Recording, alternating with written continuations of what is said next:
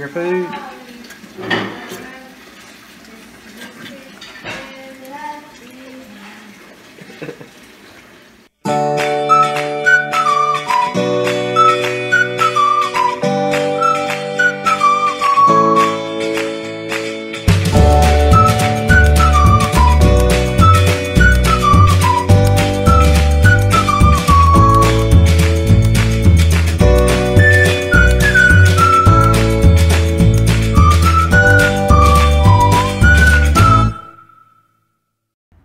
Well, good morning.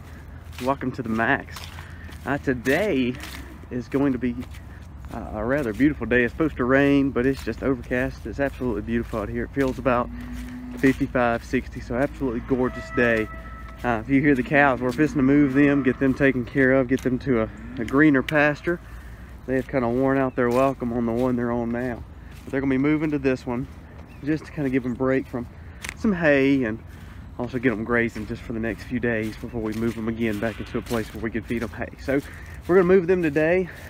We also just have some maintenance to do. Some of the silage tarps have blown off, so we've got to replace those. We're also going to put some more silage tarp on the old pea bed that we've been talking about for like 5 videos. We're actually going to do it today.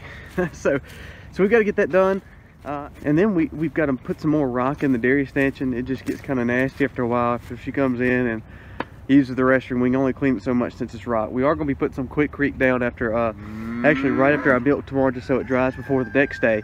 We're going to put some Quikrete right under where she's at, just so we don't have a mess where, you know, we lose the milk because she knocks off the milker or uses the restroom, it splatters everywhere. I think the concrete will help keep it a little bit cleaner, but we got to put some rock there to kind of prep for that tomorrow. But let's get them moved and then we'll go about their day. Move, but look at it. They've already moved themselves all the way to the grass without even kind of going through this paddock, walking the fence. So they've learned a good rotation and good routine, and again, that's what's so good. Not that you don't have a wild cow, not that they're not livestock, but when they learn their rotation, learn what they're supposed to do, it sure makes it easier on me because I don't have to spend as much time trying to run them into where they're supposed to go. They just go. So it does make it a lot better. All right, as y'all remember, every time we move our cows, we try to kind of get them some deworming. We try to make sure they're taken care of. So what we're going to do is we're actually going to let them graze. Here's their water bucket, but we're not going to fill it up yet.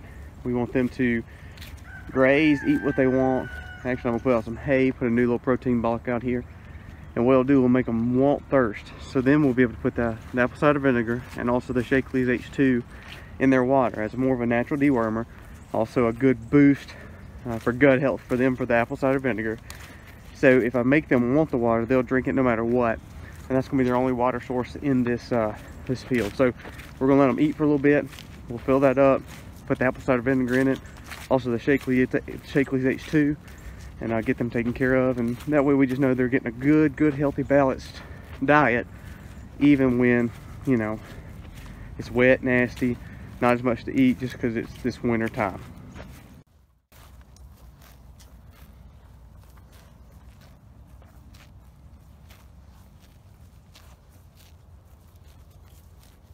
As we get ready to fill their water up, we've got the other silage tarp roll. It's this one's from Farm Plastic Supply. I buy mine on Amazon because it tends to be the same price. I get it in 2 days, and just makes it easy.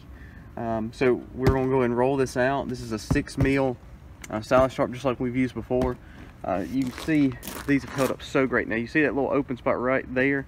That's just where the wind blew it. We've got to just come back in and put some more boards there. We've had a real bad storm the last few days, so we'll put that back, but there's been no holes in it. And again, it's been through some pretty good weather and good frost, but no issues whatsoever. Been very pleased with that. But we're going to go ahead and get this section done right here. You see how those peas, of course, when they got burned, we did some drop and drop, so now we just need to get it covered so that grass won't make home there. You see the greens are doing phenomenal. We've been eating them. Man, just so good. Eating them at an immature size is the best way to eat collards and mustards, because the bitterness, the thickness, the hardness, it's not there. It's an excellent way to eat greens. So let's get this open, get this cut, get this on this bed, and then we'll go back and fill their water up. You see the pretty grading grass that they're on over there? They're in, I would say hog heaven, because that's an expression, but I guess they're in cow heaven.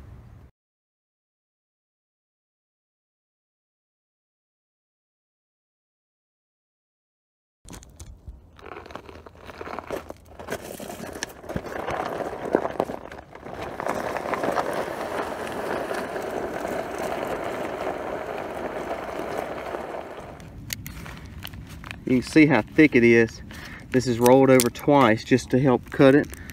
But this is a 20 by 100. That's what I always buy because I can cut it and size it the way I want to. But you see how thick it is. It's very thick, which is good because it helps you keep the quality of this material and this plastic for years to come. It doesn't just last one season like you would if you bought a cheaper 2 or 3 or 4 mil. This 6 mil is perfect. It's not too thick. You see how nasty I am, excuse me. A 10 mil, I've seen some industrial size 10 mils. Again, for what kind of farming we're doing, we don't need to spend that kind of money to try to get a 10 mil because this 6 mil does everything we want it to do. So again, we're gonna go ahead and get it cut, place it over there. That way some of that grass, you start seeing some of that winter, just looks like old clover and random rye, just stuff growing. I need to go ahead and get it covered up. That's a good cover crop. So again, what we'll do is cover it up, and that'll help just make the ground even more enriched for next year. You can see we use silage tarps over here. We did not use them right here too much, other than about 2 or 3 weeks. So there's some grass still growing. Remember, silage tarps and even the flamethrower we use, none of those things are weed killers. But again, because we're organic, we're not trying to use weed killers, but we're using it as a weed suppressor. So again, you will still always have to weed, especially in the spring, but the silage tarps and the flamethrower that we've used, and again, we'll link those below, they make a huge difference.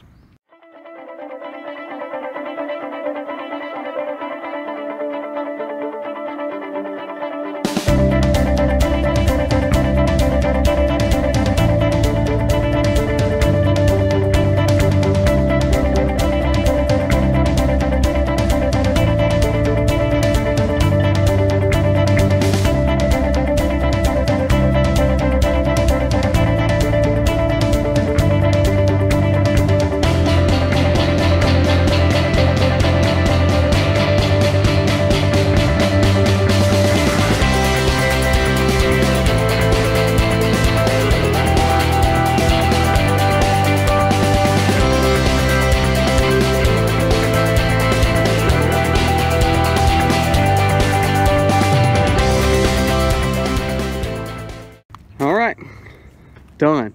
Got the new silage tarps on this section. Got my greens beds right here. Got all that covered there. Recovered, excuse me. So I filled in a few little spots where the water had just sunk it. It made it pull it tight and pull it away from there. So I want to make sure it's all covered, because if we allow light and air and wind and seed and everything else to hit that area, we've served no purpose of putting this whole silage tarp down. So it's a lot of work, but it's definitely worth it. All right, you remember our raised beds. Look at how pretty these are now. That's after 3 days. We put the fertilizer, the organic fertilizer. Well, here's the kicker. We put fish emulsion on it too. And man, this stuff is just growing. Look at that spinach. It's huge. I mean, it's easily ready to harvest and eat. We've got our broccoli over here doing well.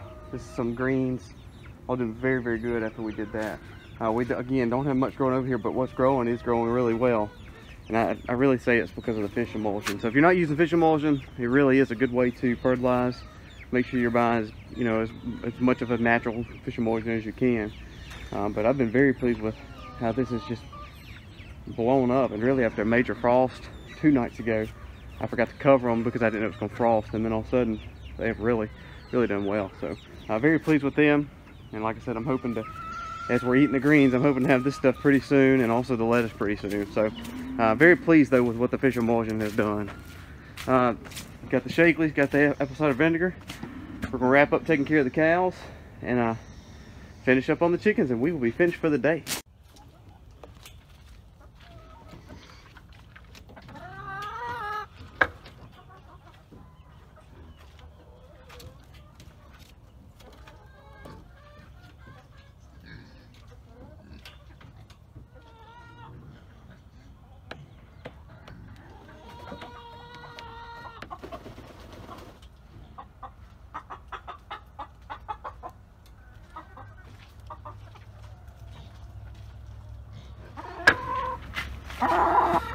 We're getting them. We're going to take them to the permaculture chicken area. This is one of our older hens. It's my favorite. I love barred rocks, but we're going to get her over there. Right. It took me like 40 minutes to catch these chickens, so we're going to go with the 12 we caught versus the 20 something that's still over there, or probably at least another 15 or so that's still over there, because we had about 30 or so, not counting the bachelor pad and not counting the meat bird. So we're going to go with these. A lot of these are our older hens. I did catch 2 or 3 of the little Like this one here, she's only about a year old. And then there's one more, it's about a year old. All the rest of them are my older hens. I didn't necessarily care to have them, but hey, I caught them, so we're gonna put them over here. There's a laying box over here, so hopefully they'll keep on laying now. I've stressed them out, so you know, chickens are moody. They tend to not, if they get moody or change their feed or change their location, sometimes they won't lay. So hopefully the ones that are laying will keep on laying, but really their whole purpose here is not really laying, it's, you know, making this patch of ground more soluble and more usable for our garden. So we're going to get them moved in here, get the charger on there. I know we have been talking about putting that silage tarp down and also getting these chickens in this net for like weeks. So we're actually getting it done today. I'm not a procrastinator, so these two things have stressed me out not getting them done. But I'm glad to get them done, glad that you got to see them get done. And we're going to finish up and end this video. So thank you again for watching. If you are a Max follower, thank you again. Keep on watching, and we thank you so much. We thank you for commenting. We get to know some of you, and we feel like you're family already. So thank you again for watching if you are a return guest. If you are new to our channel, our goal is to always represent Christ in our homesteading farm, and also show a way that we can be sustainable, have satisfaction through that, and we believe that's the stewardship that God gives us. So we hope that you'll come back, watch, subscribe, ring the bell, and have fun with the Max. Thank you so much for watching. God bless you, and catch us on the next one. Happy homesteading, y'all.